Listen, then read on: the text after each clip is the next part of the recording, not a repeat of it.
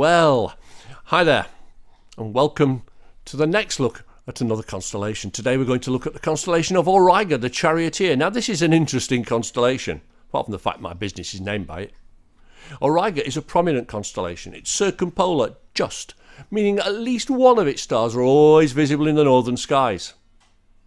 The brightest star, Capella, has a magnitude of 0.1 and it's the sixth brightest star in the sky, and it's a yellow star.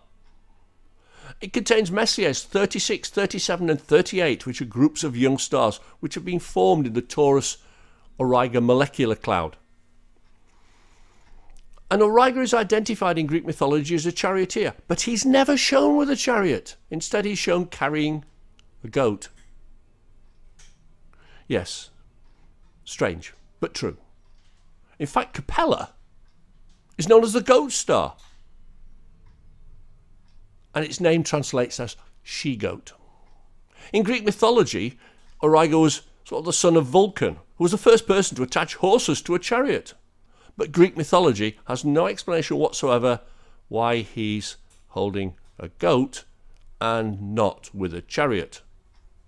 So the goat was probably a separate constellation and they maybe merged it because it was very close. Who knows? Other stars are Menkalinnan, which has a magnitude of 1.9. And Auriga is quite easy to see. It's one of those stars that's up best during the autumn and winter months. And it looks a little bit, as you can see, like a sort of rectangle with a bit sticking off the side.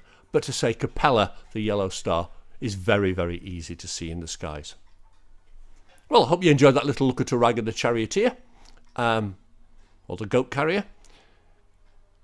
Clear dark skies, stay safe, see you next time. Bye for now.